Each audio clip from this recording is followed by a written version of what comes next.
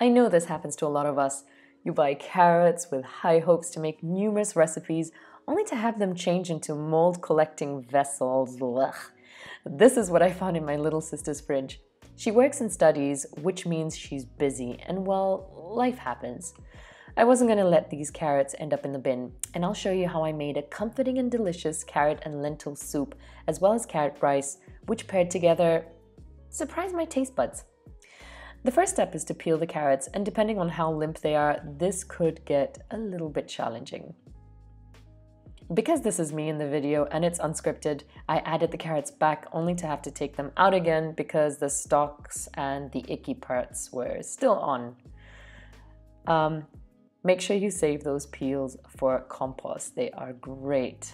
Waste not, want not, I think that's what it was. I grated a few carrots for the rice recipe. Probably around, I'd say maybe 4 carrots. They weren't very large, so if you've got large carrots, then use about maybe 2. Please be very careful with graters. They are dangerous things. All right, so for the other recipe and the other carrots left, I just chopped them roughly for the soup. So they're going to be blended. You really don't need to make them look perfect and pretty. Just roughly chop. I also found some cherry tomatoes that needed to be used, as well as some coriander that's seen better days. Yeah, definitely seen better days. So I grabbed 1 onion, and luckily there was an onion to use. Yay! You want to roughly chop 1 onion.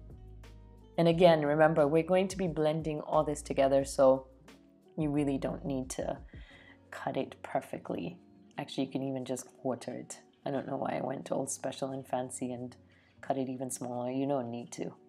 In a thick bottom pan, drizzle a little oil and add onions and tomatoes.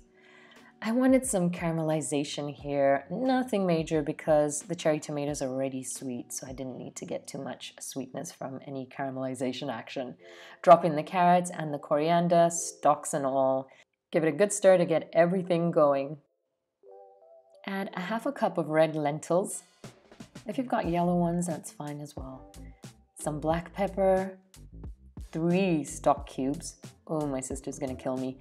Those cubes are gold and only available back home.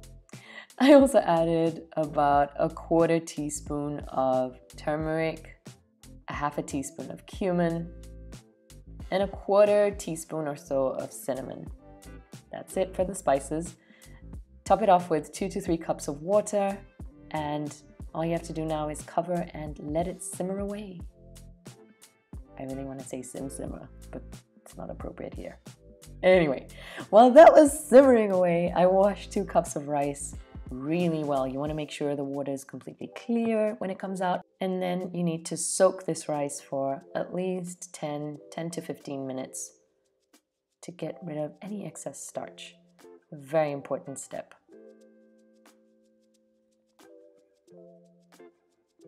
So drain all the water from the rice after about 10-15 minutes and then add it to a rice cooker. I also added 3 cups of room temperature water in there as well. My rule of thumb with rice, for every cup of rice, I add 1.5 cups of water. In goes the grated carrots, some salt will also follow shortly, eventually. There we go. And a knob of butter, because butter makes the world better. Cover and let it cook until it's done.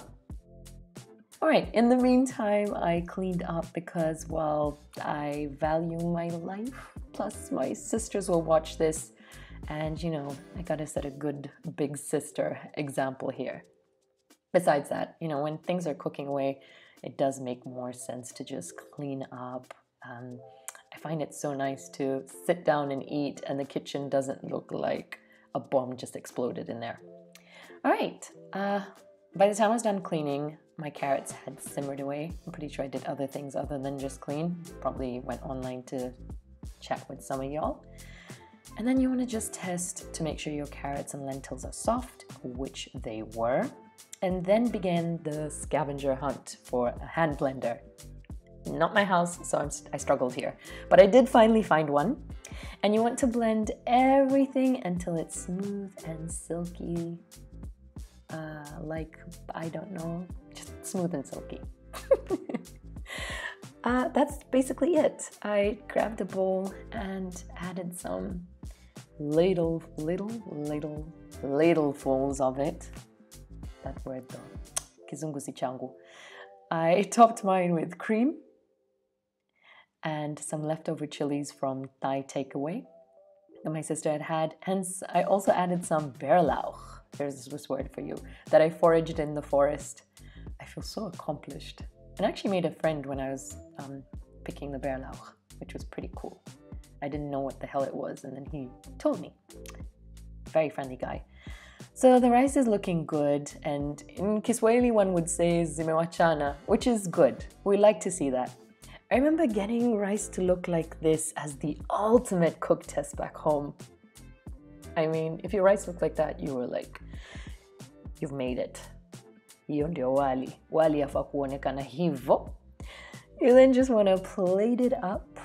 I decided to be again fancy and just add them to a plate and look really nice like that. And then, of course, being Mama Madoido, I garnished mine with mint. You don't need to. That's just my way. Hope you enjoyed these videos, and I'll catch you in the next one.